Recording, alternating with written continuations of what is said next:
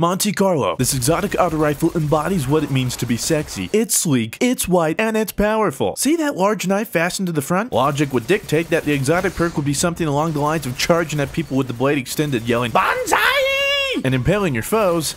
Not so much, unfortunately. Hipfire. This weapon has bonus accuracy while firing from the hip. With great hipfire all around, it sure is a great thing I use hipfire all the time. Oh, shwait. Monte Carlo method. Dealing damage with this weapon reduces melee cooldown and grants a chance to fully charge your melee after a kill. It's a super helpful perk, and for the right player, can do wonders. I, on the other hand, took 3 games to realize that when I went to melee someone, it had been on the wrong controller setting. I didn't melee for 3 games. Not only is it a helpful perk, but it resembles something oddly familiar. Dare I say lightsaber. Keeping that in mind, I feel like an intern accidentally uploaded the wrong audio file for when the game alerts you that it procced the perk and filled your melee. Normally it sounds like, but it should sound like this.